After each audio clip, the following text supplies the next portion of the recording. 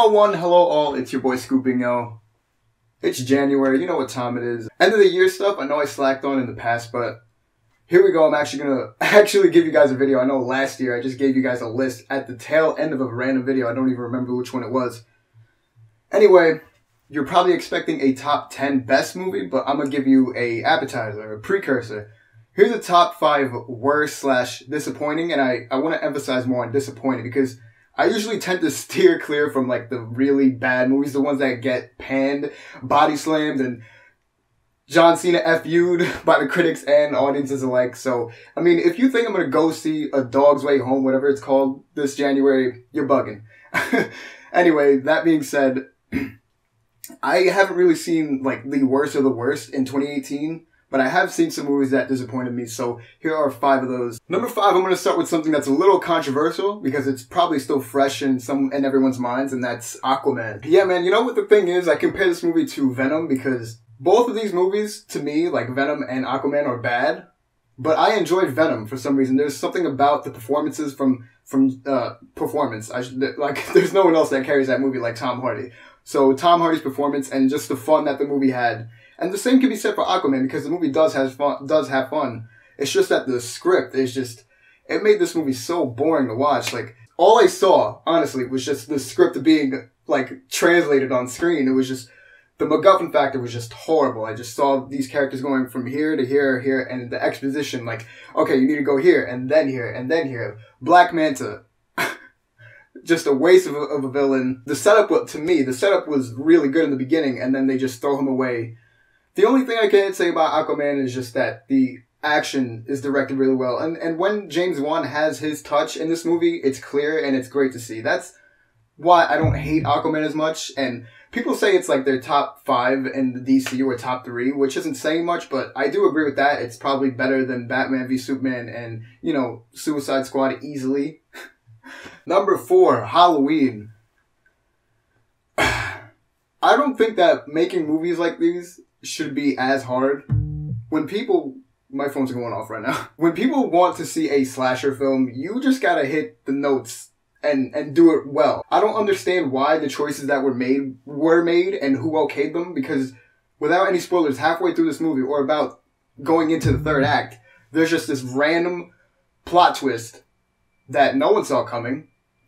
And it just feels like it was shoehorned in because they get rid of it not even 5 minutes later. So it's like, for some reason that was okayed. Apart from that, characters are introduced with little to no backstory. There are threads that are pushed and then just never explored. This movie could have been a lot better had it just been not as convoluted as it was. Number 3, The Predator. This was a movie I was looking forward to heavily. Directed by Shane Black, who is a fantastic director, had a great cast to work with, and for some reason, I just see like a studio putting their hands all over this thing. Whenever they were pitching this thing, was like, maybe we should make everything bigger, and that will equal better. Which it does not, because they introduce a bigger, buffer predator, makes everything convoluted, and then once we face this final big ass predator, everything wraps up in a matter of 10 minutes, and it is the most rushed and disappointing endings to a movie I've seen in a while. In the last scene, like the end credit scene, that people knew that they knew people weren't going to stick around for, is just shoehorned in the last 5 minutes of the movie, and it was god awful. Yeah, I was looking forward to this movie a lot. The Predator, like the first Predator, is amazing, and the other two, you know, you could argue are okay, and you know, a lot of them don't get love, but this one is just easily, like, the worst that I've seen out of all of them. Number 2, I think people are going to be surprised that I didn't put it at number 1.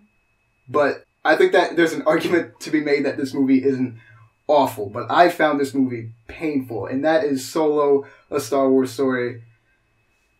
When I was jotting down notes for this movie, all I could think of was just pointless. Because Solo starts out the same and he ends the same. There's no arc. When I was watching this movie, I was waiting for some sort of like character moment where he was just going to be like, okay, I need to do this so my arc can go all the way through, you know? So my arc can change in this movie, and it just doesn't.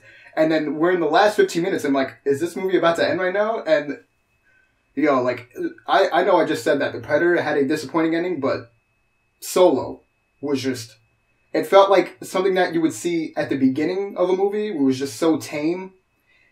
And it was just the end of the movie, and I was shocked. I was like, oh my, and the very ending. Like, look, I haven't even hit all the points of this movie, but I'm just thinking out loud. Like, the very end of this movie was just so insulting, where it was just like, you better stick around for a part 2, and I just didn't care. Like, everything that you've done, everything up to this point that you did to this movie just does not affect me or interest me in any way possible. Star Wars is a bad way right now, and this movie does not help its cause whatsoever.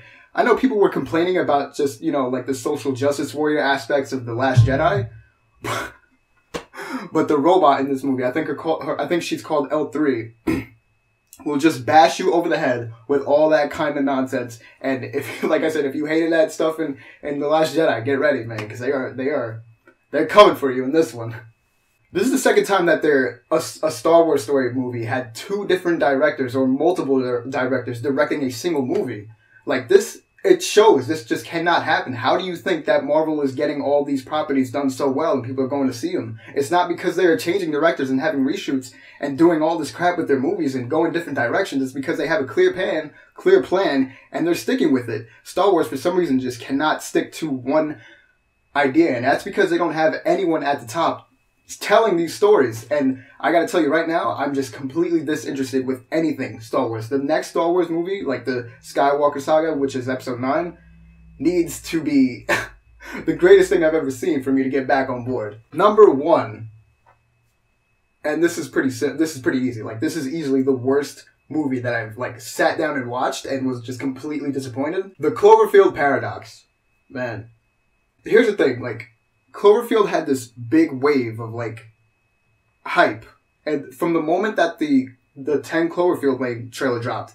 Because I remember I went to go see 13 Hours. And that trailer just popped up and I had nothing, you know, I knew nothing about it. That trailer just dropped in the theater. And I seen it in the theater for the first time. And that rarely happens for me. And I was just completely mind blown. Not only was the trailer shocking, but the movie, 10 Cloverfield Lane, was absolutely phenomenal. One of my favorites of the year that it came out. So Cloverfield had this great wave of, like, hype and anticipation.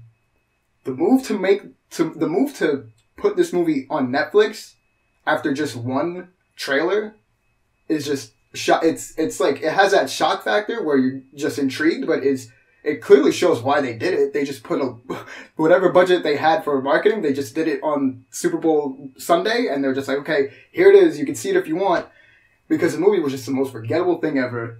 Completely just shoehorned, like, Cloverfield stuff at the very end. It was just so bad. It reminds me of movies like Life, where it's just like this claustrophobic space, you know, monster movie, but Life was actually a good movie. This was just a shockingly boring, and, like, I can't even tell you anything that happened because this movie was just so forgettable, and it was just completely disappointing. As someone who loved 10 Cloverfield Lane, this is just... Anyway, that is my top 5 most disappointing movies of 2018. If you have a movie that you thought was disappointing, let me know in the comments below. I was considering putting Bird Box in this, but, you know, I was one of those people that ignored the hype. I just saw the movie for what it is, and I ended up thinking that the movie was okay.